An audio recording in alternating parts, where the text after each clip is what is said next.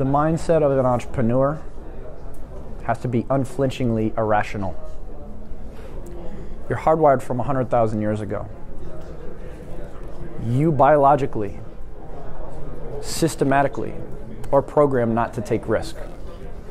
So, you either are irrational and do things because you believe in it and because you see a better vision for the world, or you don't. 99.9% of people don't know how to be irrational. And irrationality looks like, I believe I can scale a company to 4 continents in 2 years. Although I've never built a business in a certain industry, I don't have any funding, and I have no friends or family who can help me. That's irrationality. But that's what I did. And you can do it too. Because I'm just a no-name kid from no-name place who didn't ask for permission. The biggest mistake people make is they wait for permission. They wait for a road, they wait for a path, they wait for somebody else to tell them what to do.